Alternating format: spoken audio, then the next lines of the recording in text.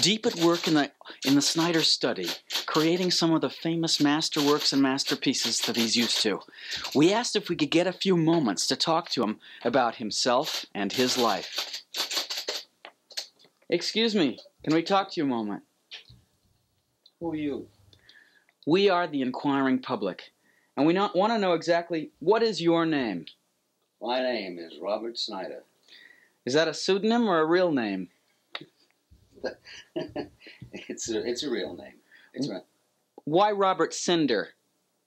Oh, well, that involves a story. At one time, I was serving as an actor for some of my friends in television, and I had to have a name for the Screen Actors Guild, and there was a Robert Snyder in the Screen Actors Guild. So we reversed it. When I was a kid, frequently people would call. When you said Snyder, they would spell it Cinder. So we thought, well, okay, it'll be Robert Cinder, a.k.a. Robert Cinder. What got you interested in film? That's a very tough question, Tom. I don't rightly remember. I do know in general.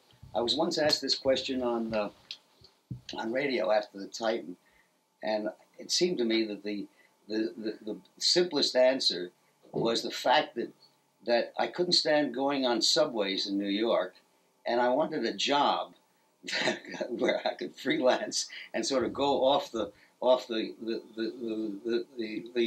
normal route, so that I could go to work, after the rush hour and come back before the rush hour, or vice versa. What's the most favorite film you've seen someone else made? Do you have any favorites in your life? Can you name a couple? Well, I suppose like inevitably one says Citizen Kane. That would be one. Oh, but there are so many in various genres. Kurosawa, the most recent thing I've seen of Kurosawa's Brand, is certainly one of the great films of all time. What's your favorite film that you made? Gosh, that's also tough. I think the film that I did of Henry Miller, The Odyssey, was probably quite a bit of fun.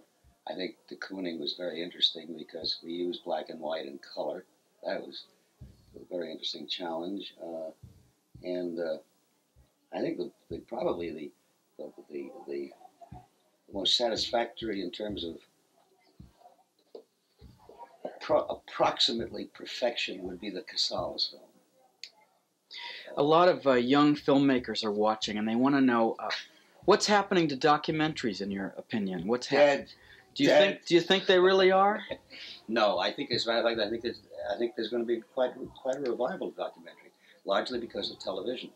Mm-hmm. I think some of the things that one sees on television are simply marvelous. Identify these lines from your movies. I always say yes.